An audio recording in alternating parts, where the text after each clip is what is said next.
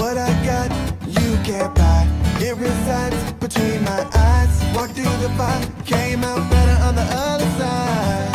See, life's like a beach if you find the sand. Right now, I feel like $100,000. You are listening to Inspired Insider with your host, Dr. Jeremy Weisz. Dr. Jeremy Weisz here, founder of InspiredInsider.com, where I talk with inspirational entrepreneurs and leaders. This interview is a little bit different. I am talking with my friend, colleague, mentor, Ed O'Keefe, and we just had a chat, and we decided this is really so good and interesting. We are going to record this, and he challenges me. He challenges me on a number of things. So listen to this interview and listen to what he challenges me to do. But before I'm going to give you a little introduction about O'Keefe, check out other episodes on Inspired Insider. There's an amazing one. I consider Ed one of the best direct response marketers. There's an interview also with Todd Brown where he talks about offers, how important offers are, and he breaks them down. So check out that. There's also another interview with one of my favorite comedians, Elon Gold, and his friend Jason Cement. He does impressions. He actually spends a lot of time making fun of Jason. So listen to that interview with Elon Gold and Jason. And before I introduce Ed, this episode is brought to you by Rise 25. At Rise 25, we help businesses give to and connect to their Dream 100 relationships. And we do that by helping you run your podcast. And for me, the number one thing in my life is relationships. I'm always looking at ways to give to my relationships. Ed actually makes a comment on this on our interview and he realizes how important that is to me and how that important that is to him as well. So if you've thought about starting a podcast, I think you should, especially if you have a business. If you have questions, go to rise25.com to learn more, and you could email us for questions at any time on our About page. So check that out. And just a little bit about Ed O'Keefe. Ed O'Keefe is a father of 7, grew up in a household of 13. He's author of Time Collapsing. And he used time collapsing methods to leap to the top of different industries. And he started multiple companies from scratch to 7, even 8 figures. He was in the dentistry niche. He sold over $50 million in marketing systems and seminars. He started Marine Essentials, which he sold over $60 million. And one of the most impressive things is he was a graduate of Kokoro. And which is a 51-hour mini hell week and by Commander Mark Divine. So he talks about it. He talks about his experience in this conversation. So listen and enjoy. This is the middle of Ed and I's conversation. We decided to record it. So awesome conversation. Jeremy is like one of my favorite people. I thought he was on the treadmill, but he's walking with his phone, and it turned into a long conversation about what he's training for. And I'll let you. Well, you were saying we were in the middle of conversation. You were saying different stages of life, and then Colin came into your life. Yeah, Colin O'Brien.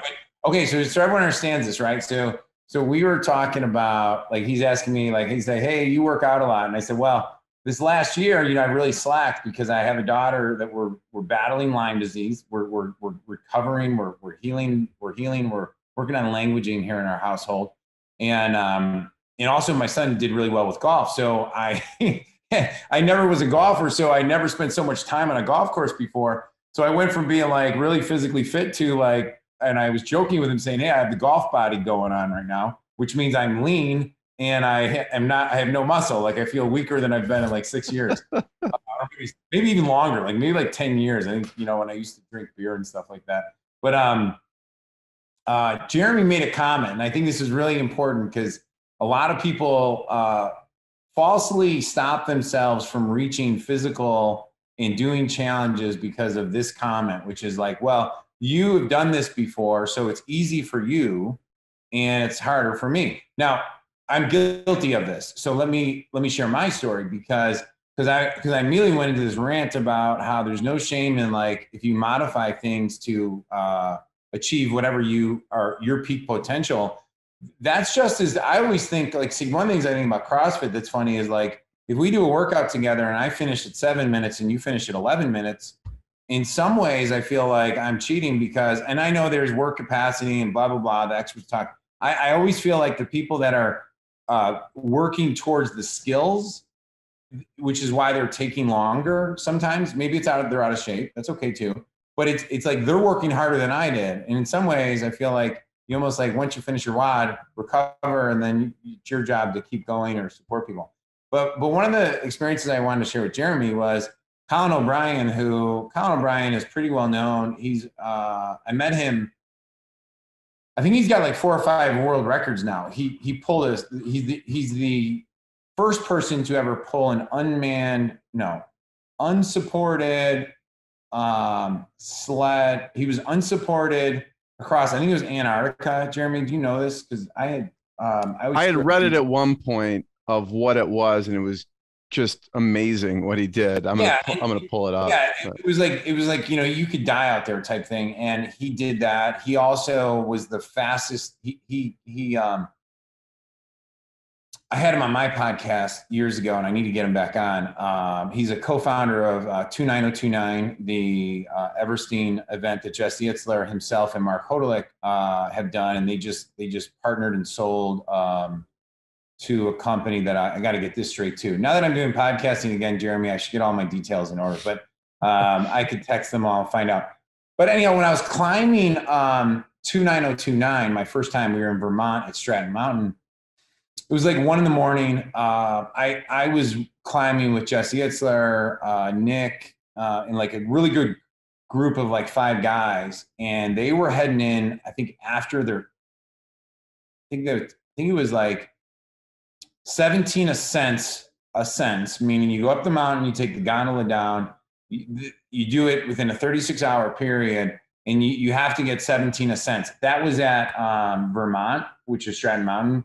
The one I just did in Utah, I think it was 15 ascents. I might be a little wrong on some of it. But my first time ever doing it was a new experience for me. And I mentally wanted to get like past the halfway point.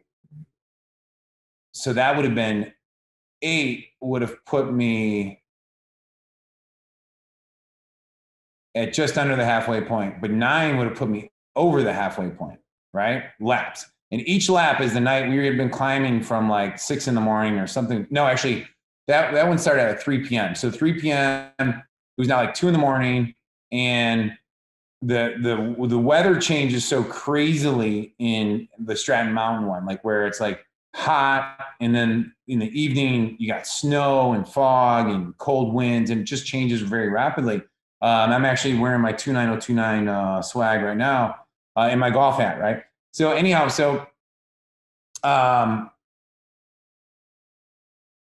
the gondolas they had to shut them down because of the wind, and so there was a truck up there waiting for us. So I went to the aid kit to grab something to eat or drink real quick, and I was so in my head debating on, do I do one more or do I not do one more? Do I do one more? And when you're suffering on those last like 20 minutes climbing the mountain.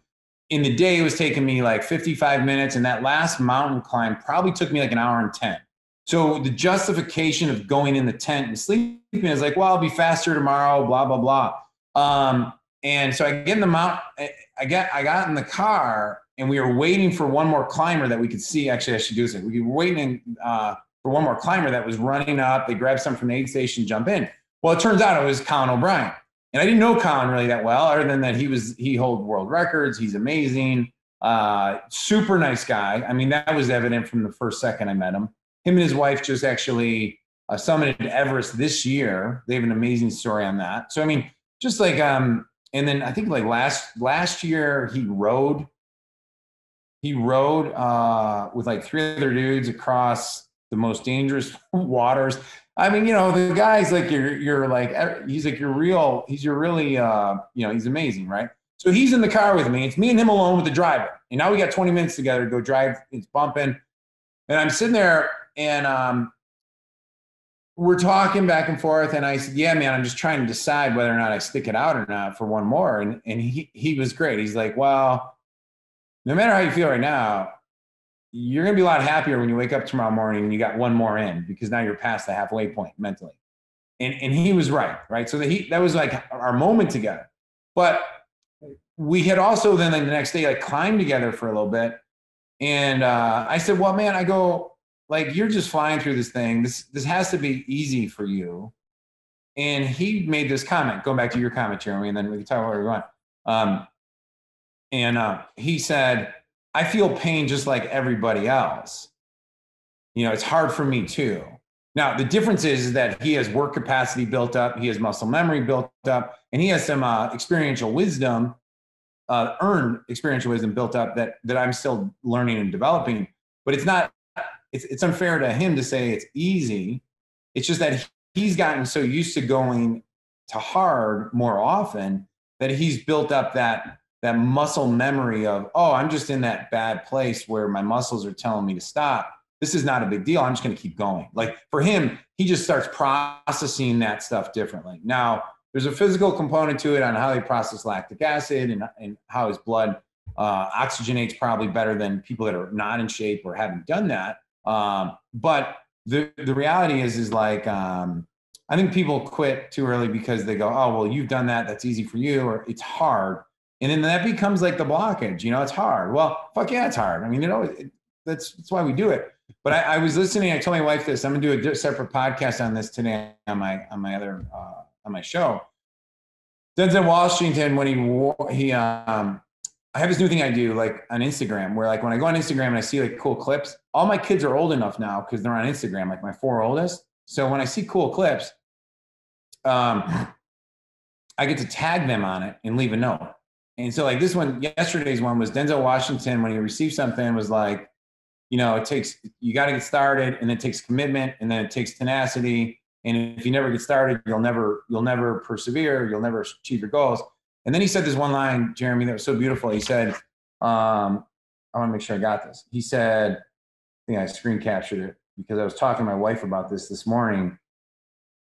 Ease is a greater threat than hardship. Ease, and in our society today, not to go on a rant because this is supposed to be a business call talking about how awesome Rise 25 is and how Jeremy has always produced our podcast, and I have another podcast and I'm starting with somebody else, and he's supposed to be the mentor here on this one, which he is. But I just wanted to share this quick little note because I think right now our society's fallen into the how do we seek the easy pill, whether literally or figuratively. And our social media platforms and our Netflix platforms have done such an amazing job at making us so addicted to consuming other people's visions and other people's desire.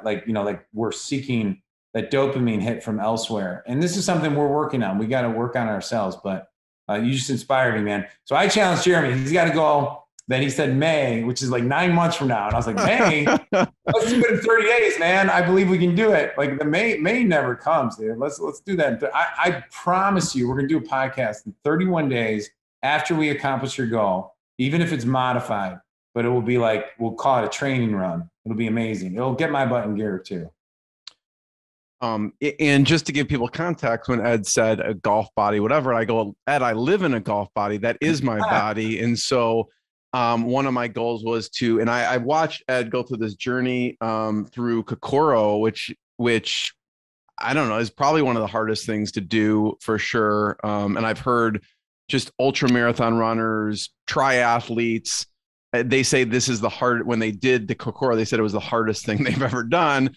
And I watched Ed train and I'm like, listen, I'm going to commit to doing a Murph, and I can do maybe 2 pull-ups in a row. So I like embracing the tough and the things that I am not good at. And so I said, well, I'll do it in May and I'm going to train. And it's like, well, 30 days, and I'm like, okay, well, let's see what happens. And I'm willing to commit to that. And and the thing that I just said to Jeremy was like, hey, look, I mean, we could literally, him and I could do it right now. Like we can go in my backyard and do it. And there's no shame in modifying things. And if your goal is like, well, I did Murph or I did whatever workout or I did whatever thing and I modified it. Like, so the first time I did a marathon, I didn't consider myself a runner. It was right after college and I was a volleyball player and I was listening to like a Tony Robbins thing. And he said, whatever your belief system is that you think you're not, then you have to flip it and do the opposite. And the only way you can break that barrier is to experience something. And so I was like, okay, cool. I don't think I'm a runner, so I don't run. So I'm going to go run a marathon. So I signed up for a marathon. And so when I was researching like training methods, the method that really was like allowing me to kind of, like in training is very much like, like going from not doing pull-ups to like, I'm going to do a Murph. In some ways is setting yourself up for failure because it's such a leap. However, that's why I said May instead of 30 days. Yeah, exactly. However, that's not a bad thing. But so what helped me a lot with the training for the marathon was like, hey, there's this guy's protocol. I should know what it is. Where it's like, hey, run X amount of minutes and then you walk for a minute. We'll run X amount of minutes, walk for a minute. And you could break that down. If that's run one, walk one, run one, walk one, and you're building up the mental capacity to do that over time, that is still a victory. And Jeremy, was really interesting about that. When I got to my marathon, I didn't walk once. Like I wasn't fast. I mean, that's probably not totally accurate. Like, I mean, stop and grab water, using the bathroom. I walked at different times, but I never felt the need to walk. I kept the pace that I trained for, and I felt good about it. And I believe that too. And I think Kokoro is challenging on a lot of levels. And I think really the reason why people quit more than physical capabilities is and if you talk to anybody who's ever been in the teams, I'm almost embarrassed talking about this because it's like, because if anyone doesn't know, like the Kokoro camp is a mini Hell Week experience around 52 hours long, designed by Commander Mark Devine. And it was probably one of the ultimate pinnacle experiences in my life. And when people ask me, like, well, like I had a friend of mine, not a former friend, a friend of mine who is out of the teams. And he was asking me, well, why did you do that? Because they have some similar programs, but not the same. And I said, really, I did it because it scared the hell out of me. I did it because I couldn't get out of my head, can I do it or not? Like, do I have what it takes? Like, those core questions are definitely like the core of your inadequacy and your like, like the ultimate failure of me as a man, of an athlete, how tough am I? Like, it can all get exposed. But the opposite of that's always also true, which is what drew me to that, which was, I think the other part of you wanting to do Murph is, inherently you can do it. Like it's in your primal sense says, I can do that. I can go do that. And Mark Devine always uses the phrase of like, you will meet a part of you that you've never met before. And Jeremy, I've met a part of me many times doing Murph that I've never met before. I mean, some of my most spiritual experiences have happened by training doing Murph, which I'll leave to a different, I want you to have your own experience with Murph, so I won't share those. There were things about 2.9 and 2.9 Everesting event that were harder, much harder than my experience in Kokoro. And I think time passing, where Kokoro was 6 years ago, my memory may fade on some of the difficulty that was going through it. But and then there's things in parenting and raising kids that are more difficult. Like I thought some things in Kokoro, like the chaos, I thought it was easy because I was like, I grew up in a family of 13. I have 7 children. My kitchen is more chaotic than this. Like, I mean, they're trying to like, kind of take you out of your, like part of Kokoro is you're getting trained by Navy SEALs and they're beating you down and they're yelling crap in your ears. None of that stuff bothered me. There was only one part that bothered me. You want to hear what it was?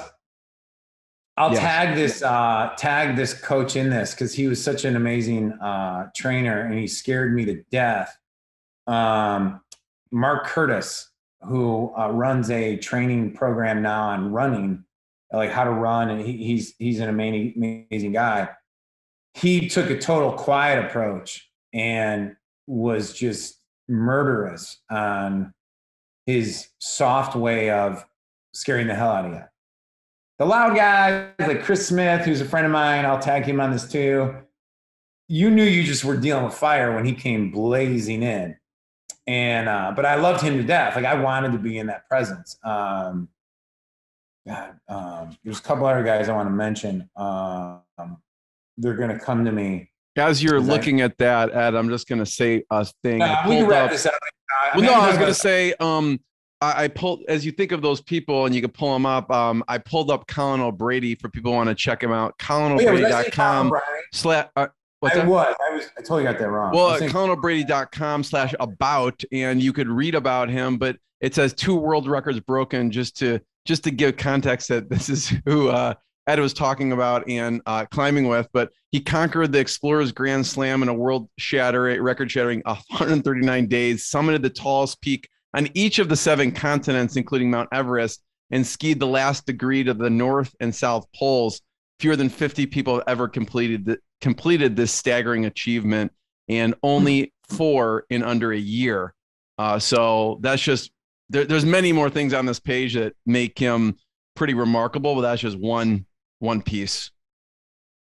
Yeah. So, he's amazing. Colin O'Brady. I don't know who the hell Colin O'Brien is. So maybe we can get I don't know where that came from. I come from an Irish neighborhood. Everyone's So Marcus Green, who was one of my Kokoro teammates, just did a great interview on his podcast, Enchilada Nation.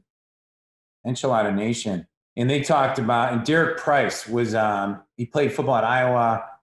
He actually was teammates with a neighbor of mine. It was so comical. But he was really tough, but I liked him a lot. I wanted to be in that environment. So I felt like that was the biggest honor of my life to get trained in that. And it scared the hell out of me. So I trained extraordinarily hard for that. And I had a lot of good mentors. But anyway, we can talk. I don't even want to talk about me anymore. I'm embarrassed talking about it. You were saying about Mark Curtis. What was about the quiet? So what he did was he called me selfish. And it was something stupid like we were in lines. I was a team leader in my lines, and there was a person behind me, and we were doing somebody failed something. So this is you got to get used to this, right? And then breath work, positive mental attitude, training, breathing, staying present in the moment are probably 2, and then supporting your teammates like that. And by the way, that's why most people fail, even like the highest level athletes go into those environments. If they and this is what got me, Jeremy. This is what got me. So he got me. I didn't let it. He got me because the tenets I went into Kokoro were I was going to demonstrate impeccable leadership at all times. That was a big goal for me. Because in what did that look like? Like that was a goal for me. It meant I was going to remain positive under any circumstance at any time. Freezing your ass off, 3 a.m, because you didn't sleep for 2 days, over 2.5 days. And I was going to support my teammates. So that was like my focal point. That was the ultimate hit to you. That was the other goal, because number 3 was I'm going to test Mark Divine's methodology of remaining positive and present and focusing on breath work. Can that really help me through a 52-hour event if I am able to stay positive, right? And present. Like these are lessons that, like, as I'm saying, I'm like, man, we could do a better job around here, like, on those things. What got me was not the yelling at me. Like there was one time, like Chris Smith came blazing out of nowhere and was like, who's your team leader? Who's the team leader? Who's there? No, who's the class leader? Who's the class leader? And they had just switched who the class leader was. I had no freaking idea who the class leader was. He's like, get down. And he's like, up 1. I was like on my 4th push-up. And that, like, it was such an adrenaline dump. I was like on my 4th push-up, ready to die. I was like, there's no way I can do that. Like, he's got me. If he wanted to make me drop in that moment, he could have just kept going. And so that's why, like, Mark Divine even says he looks at some of these other events that are like trying to bounce guys out. It's not about, you can literally get a guy to drop if your goal is to get them to drop. If you're trying to get them to their edge and see if they can go past their edge and not quit and keep going without quitting, then they want you. Like that's the difference, right? Like physical capability, everybody has a physical capability limit, right? No matter what, you cannot sprint at your highest level indefinitely. It will break you at some point. Now, when it breaks you, do you get up and keep trying? And then when it breaks you again, you keep getting up and trying? Like that's the tenacity a team that would require the team. So what Curtis, so that didn't bother me. Like man, Brandon Haney, like Haney, he's another guy. I think he's still got a podcast too. He was a teammate. He's a firefighter, played football at BYU, and he like rescued me a couple times, man. Like he was definitely with top 4 guys physically in our class. And I got a funny story about him and Derek Price, different story. Okay, well, here's another one. Like, but okay, I'm gonna leave everybody hanging on the Mark Curtis thing. So as this goes on, so like someone survived, someone came in and was like, I'm the class leader, and then Chris Smith like probably laughed at me, get up, and then like they went on. But that's what they do all the time. And when people like start physically breaking down, the mental stress of that, like, can you stick it out when the physical starts breaking down? And can you work with teammates to find ways to keep persevering and rely on your teammates? There's a lot about relying on teammates in this and supporting your teammates and vice versa. You know, if we're holding a log, there's going to be a moment where maybe I have to like release my right arm to like readjust it. So I got 6 other people holding the log. So I have to give myself permission to receive support while giving support. And I have a couple, I could talk about this stuff all day, but here's another I'll tell you a funny story. It's a Brandon Haney story and a Derek Price story. So the whole goal of it is like by 24 hours, 28 hours, everybody who's going to quit is going to already quit. It just happens. And like, I think in the teams, they say anybody who makes it past day 2, the completion rate, I think is like 97%. I may have those numbers off a little bit, but most people who are going to quit within the first 48 hours. But even like in Kokoro, my understanding is that most people get past the first day. All the mental, like you already went through a full night, which was probably awful. No, it definitely was awful. You've already been you're already physically chafed. So you've already gotten cold, you've gotten wet, you've gotten sandy, you've gotten hot. You've broken through a lot of those barriers. The teamwork component, by 24 to 20 hours in, should be looking 20 times better than you did in the beginning. And just to kind of give people context, like one of the first things they did that was just amazing was like you know, you see it if you look on like Navy SEALs, like on Hell Week, I don't know if they call it the breakout, where like, you know, you're lined up, it's quiet, you're lined up, and then they just come down, all the cadre come down on you, and they start nitpicking at like the dumbest things. They would say something like, hey, Jeremy, why'd you want to do this? Like they'll come up to you, you're looking forward, they'll get right in your face, be like, why are you here? And you're like, well, you know, whatever your reason is. They'd look at you, like this was shit going on left and right. It was hysterical. It was hysterical if you understood what was going on. Like if you allowed it to sow doubt, well, then you're in trouble, right? But they would say to guys like, oh, you look like an Iron Man to me, like an Iron Man guy. Oh, well, yeah, and they could pick that out. Like, or you're a runner, or you're overweight, or you're what you actually, did you train for this? And then they say to guys like, well, yeah, well, you know, we've had a lot of Iron Man guys fall. They're usually the first people to fall out, and they'll leave them with that and go talk to somebody else. Like, you know, they'll go up to like a woman, like, do you actually think a woman's gonna actually finish this? Like, seriously? I mean, we've had only 2 women and this isn't a true statement, but they'll make up stuff like that. Like O'Keefe, like, seriously? Like, you like right now they'd be like, you look like you're balding, got gray hair. I mean, like, you know, and they just say stuff like that. They pick at vulnerabilities. They're just looking for sow doubt, which is part of the building up process happening. Like, it really is. It's like, this is part of the process. It's an amazing process. So anyhow, the first exercise talking about teamwork thing was, you know, hey, I need a class leader. Someone's up there. Okay, do 20 push-ups as a team together. Well, I'm just telling you, Jeremy, we couldn't even do 5 as a team together. So you're sitting there like in the push-up position for like 7, 9, 10 minutes. And they're switching out class leaders. We can't do body squats together. Like, so that's how they start breaking you. Like, that's how it starts getting in. It's like down, up. And the thing that's getting measured there is how good of a job do you breathe and just do the push-up and stay present, right? Because that's going to last. You're not doing 20 push-ups. You're probably going to do like 60 over the period of the next 15 minutes, okay? And there's going to be chaos and the adrenaline, and guys, this is where like, holy crap, this is the first 7 minutes of the whole thing, and you got 52 hours? For 7 minutes, right? Yeah, for 7 minutes, you're like, we can't do I can't even do my push-ups. I've trained, I've done hundreds of push-ups in a day, and I'm exhausted already. Well, that's because it's designed that way, right? So anyhow, like what starts to happen is eventually the teams start getting better at communicating. You figure out who the leaders of the teams are. The leaders of the teams get better at communicating. The class leaders get better. And there's a couple tricks on some of this, but this is down the road.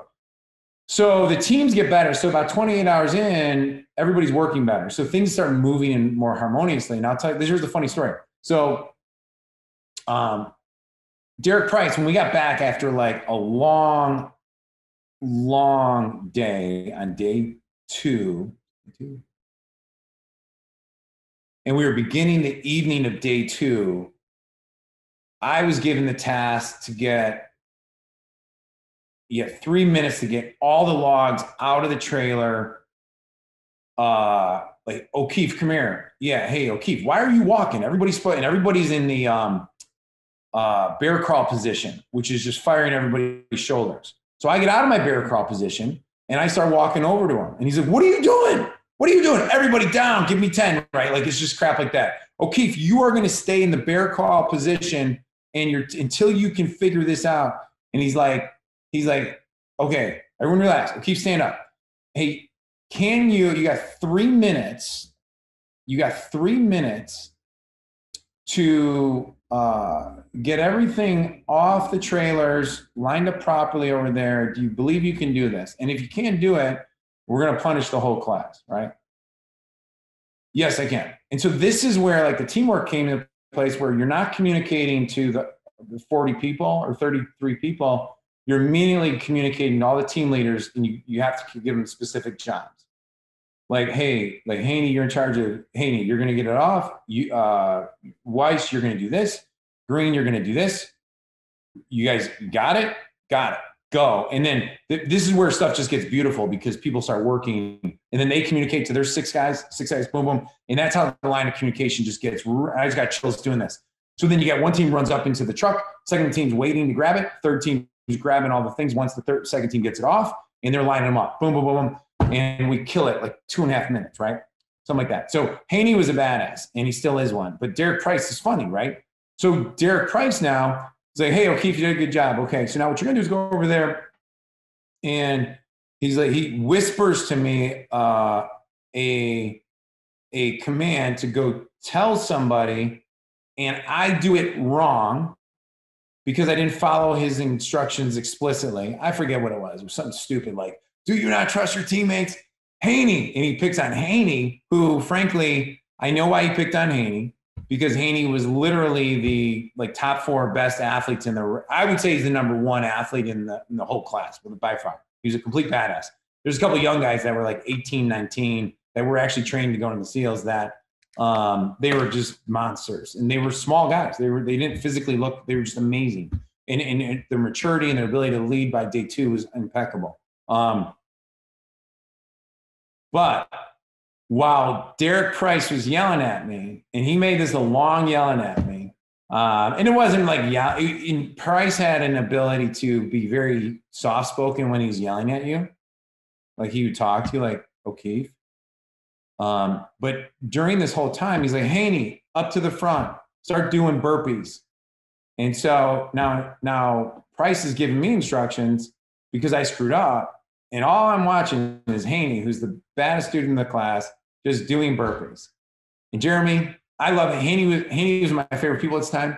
And you know what all I was thinking about it? This is the only thing I was thinking about. I wasn't.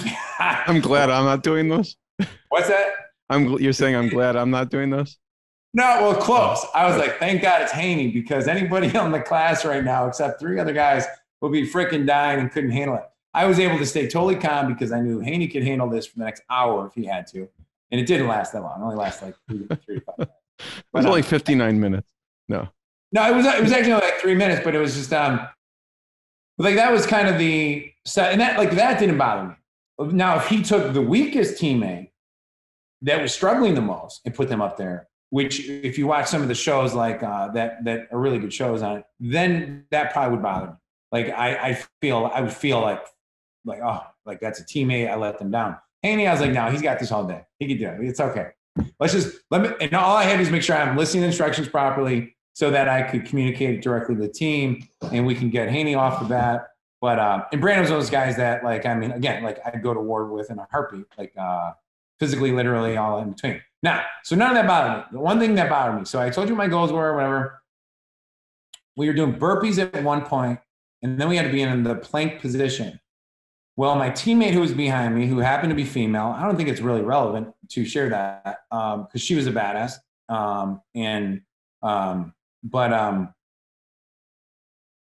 My boots were in her face, so I didn't have enough spacing.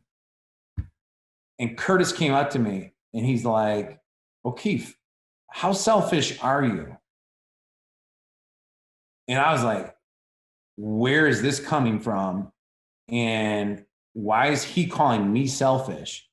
Because I'm trying to be anything but self. Like he got me because he got me. Like it just fired me up inside. Like my whole life's about not being selfish. But then there's a part of me being an entrepreneur, going my own route, trying to do things on my own. There's a very selfish component that has served me very well.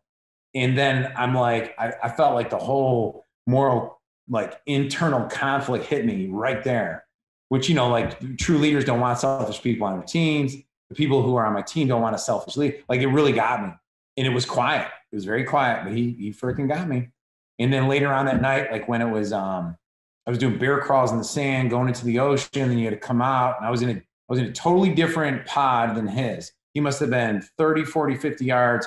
He ran a really cool station in the ocean where you went out there and you sat in the ocean. You're in groups of 4 at this point. They broke you all up, maybe 6.